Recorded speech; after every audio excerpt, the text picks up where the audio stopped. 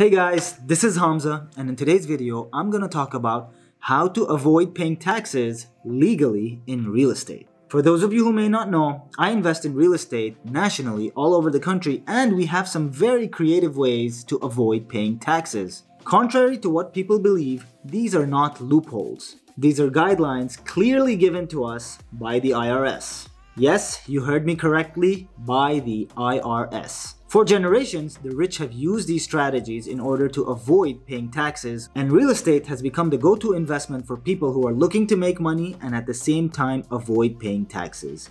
Legally, of course.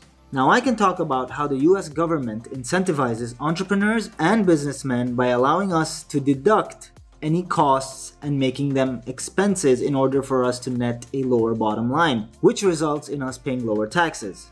In today's video, I mainly want to focus on a few ways that we can avoid paying taxes in real estate specifically. The first and most common way to avoid paying taxes is to live in the property for 2 years. Did you know that if you bought a home and lived in that home for 2 years, you could defer as much as $250,000 if you were single, or $500,000 in capital gains if you were married? How crazy is that?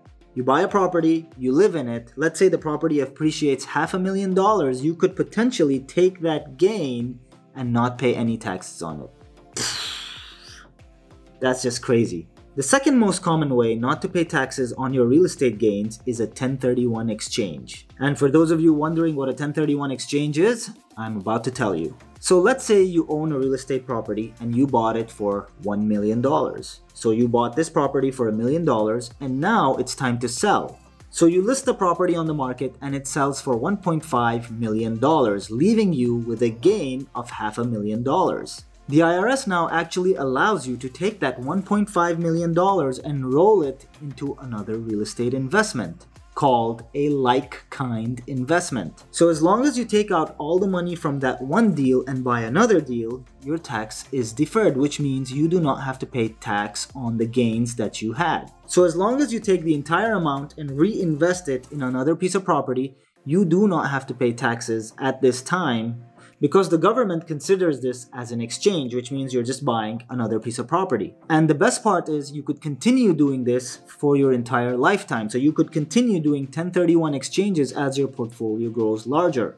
And this is what the wealthy have been doing for generations. The third most common way to avoid paying taxes in real estate is to maximize your deductions. Now, when you own a business, you're allowed to expense certain things in order to be able to survive, and those things are called deductions. Well, in real estate, you have exactly that same thing. You have a certain set of expenses you are allowed to call deductions, and what a lot of people do is that they maximize deductions. Standard examples of deductions in real estate include insurance, interest, taxes, legal fees, advertising costs, property management fees, home office expenses, or if you have an office at the property, that is considered an expense as well. Also, if you guys are driving to the property, that is considered a business expense. So you can deduct mileage, and you can also deduct any software you may be using to manage your properties. That's a lot of deductions. Now, if you guys are enjoying this content, please remember to hit that like button for the YouTube algorithm and hit that subscribe button as well. The final way to maximize your profits and to avoid paying taxes legally is to hold a property for over a year. How simple is that? You hold the property for over 1 year, and this puts you in the long-term capital gains category. This automatically means that the tax that you would pay on the profits of your real estate sale would drastically go down just because you held it for over 1 year. And basically, the only qualification that you need to meet for long-term capital gains is to hold your investment for over 1 year. That's why you'll notice there's a lot of home flippers who actually get into houses and then wait 1 year to sell them, because their profits would be similar to if they sold them earlier but had to pay more taxes. That's it for me, guys. I will see you guys next video.